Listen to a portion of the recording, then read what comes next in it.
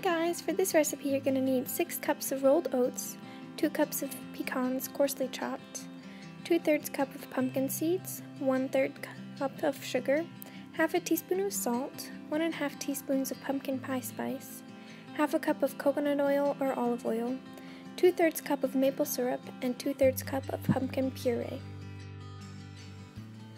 First, mix the oats, nuts, seeds, spices, sugar, and salt together in a large mixing bowl.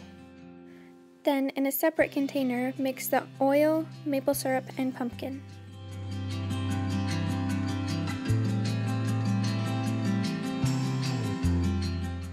Add the wet ingredients to the dry ingredients and mix until well combined.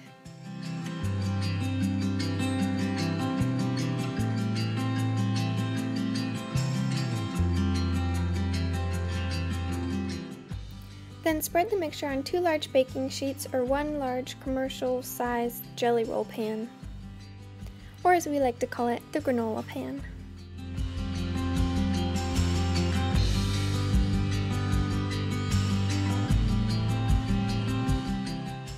Bake for 25 to 35 minutes, depending on which pans you use. You'll want to stir partway through the baking.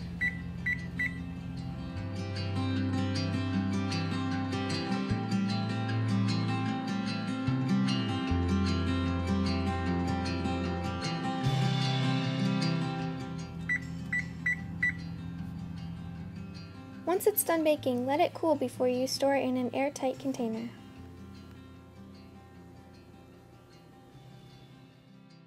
Thanks for watching. Don't forget to like and subscribe.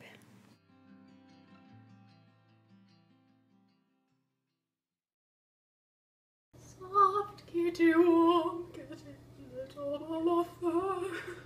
Happy kitty, sleepy kitty, purr, purr, purr. You can't put that in, it's copyright.